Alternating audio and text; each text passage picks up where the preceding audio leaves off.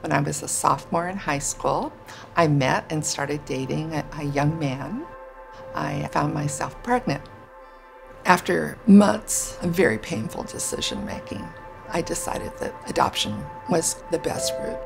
I knew how important it was to have an intact, very loving family that I wasn't able to provide. I didn't want the child to be at any disadvantage.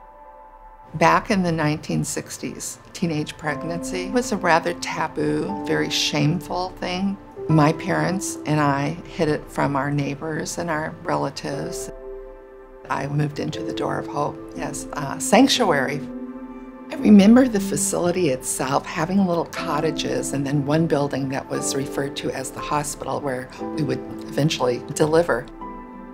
The Salvation Army would have group therapy, individual counseling. Tom was born and I held him for 4 days. Many people chose not to hold or even see the baby. For myself, I wanted to remember the baby. It was the most difficult thing I ever did in my life. And I would just tell him how much I loved him, and I would love him every day of my life. I was doing what I really felt that God wanted me to do.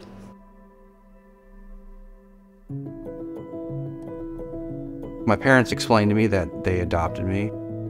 They said it in a very positive way, so I was really excited about it. I felt very special. I just had that stability throughout my life. I felt like God gave me my parents. I had a great life. I went on Ancestry.com one day just for fun, and I put all the data. It came back with a redacted record, but it had my birth mother's maiden name on it. I saved it as a PDF, and I put it on my laptop, and it sat in a folder for 10 years. And then I had a cancer scare. That was kind of a wake up for me. I decided, maybe it's time to try to find her.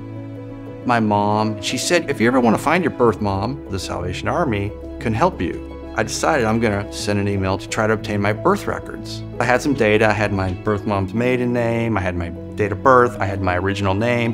Captain Diana Gomes confirmed all that was true.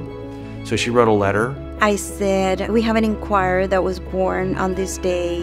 My search leads me to believe that you are the birth mother. A few weeks go by, no contact, and then Diana said, well, I'm gonna call. I'm like, you're gonna call the house, really? I still remember walking into my office and seeing that the call was coming from Salvation Army. So I thought, oh, Salvation Army, Door of Hope, my baby. When I picked up the phone, I think I went into kind of a total shock. First, she said that, she wasn't the person that I was looking for. I was shaking my head no, telling her I was sorry I couldn't help her. I immediately ran to my husband, who has known, and I said, I just got a phone call. My birth son is looking for me.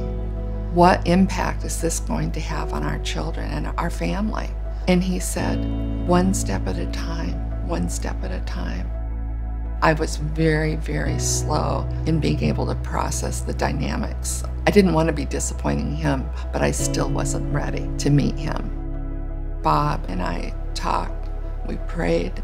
I called Captain Diana back to tell her that yes, indeed, they had found the birth mom. Captain Diana said that Tom and his wife were going to be on an anniversary trip to California. Even though he was across the country in Tennessee, now he was going to be almost in our neighborhood. That's all she had to say, and I just immediately said, oh, may I have his telephone number? I'm going to call him. There was 14 weeks that went by. I didn't hear anything. I see that there was a voicemail on my phone. I was like, oh. So I played it, and it was her. She had left a message. Good morning, Thomas. This is Cindy calling. Looking forward to our talking together. So then we set up a meeting. I remember walking in the hotel. There was nobody but this woman sitting in a chair facing the fireplace. I knew it was Tom. I recognized him because he looked so much like his birth father. We smiled at one another and we gave each other a hug. It went like totally silent. It felt like I've hugged her before. I was weeping a little bit on her shoulder. She's weeping a little bit on my shoulder. So I was like, wow, this is incredible. This is powerful. The connection was instant. It just felt perfect. And I really believe those 4 days of bonding with him kind of melted our hearts and made such an imprint on our lives. My prayer for him was that God would find the perfect Christian family who valued education. And God gave me a peace about that. His life with his adoptive parents was parallel to my life with Bob and how we raised our children. That was just God's hand in the whole process. He shared with me his mother had written me a letter thanking me for the gift of their son, Tom. That there wasn't a birthday that she did not lift me up in prayer, knowing that I was thinking about him. I wanted to tell her that I had no resentment towards her, that I had a great life, and I thanked her for doing the adoption. I told her she made the right choice. How many days did you hold me again in the hospital? 4 days. 4 days. 4 days. Well, I have a picture on the 5th day. So the first picture was taken of me after you said goodbye to me. Not seeing this. I have no mementos or pictures at the hospital. Thank you. Thank you for sharing. Thank you for trying to bridge the years that were missed. There was another month or so that went by before we were able to get all of us together. We had a special time where my daughters got to meet her. And then she got to meet her 2 great-grandchildren. That was a time of absolute celebration. That was a desire of me for both moms to meet. I flew my parents out, and my mom met Cindy. They're friends now.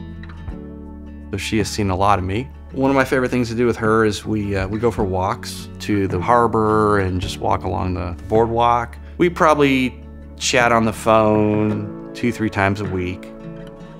I didn't know that I wasn't a whole person. God had so much more of a gift for me. My life is full.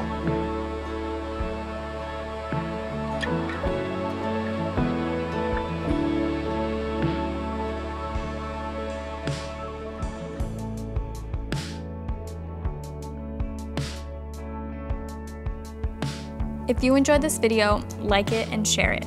We are always posting content, so don't forget to subscribe. Thank you for helping us share change.